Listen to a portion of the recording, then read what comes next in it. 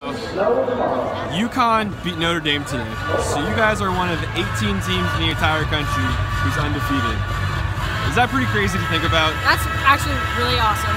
I'm super proud of my team. We're doing great playing as a team together, and I'm super proud. That's awesome that we're in the top. I know you guys, obviously, you shoot it really well from three, but I know I talked to Gordy before the season started, and this is a really veteran team. What is it about this team that has allowed you to get off to this hot start?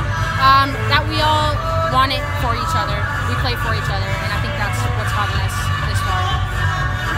Last Sunday's game was an interesting one. That overtime win in Pullman. I know a lot of teams, you guys were up by a decent amount, and then they came back. A lot of teams probably would have kind of folded. You guys rallied. What does it say about this team that you guys are able to do that? Like I said before, we're playing for each other, and everything we do is for the person standing next to us, and I think that'll take us a lot further than everyone thinks.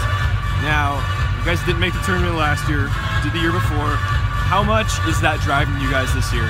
Oh, that's everything. It's pushing us forward, and we want to get to the tournament, win the tournament, and get to the NCAA tournament. Now, this guy is one win away from 600. Does that motivate you guys to kind of get him there?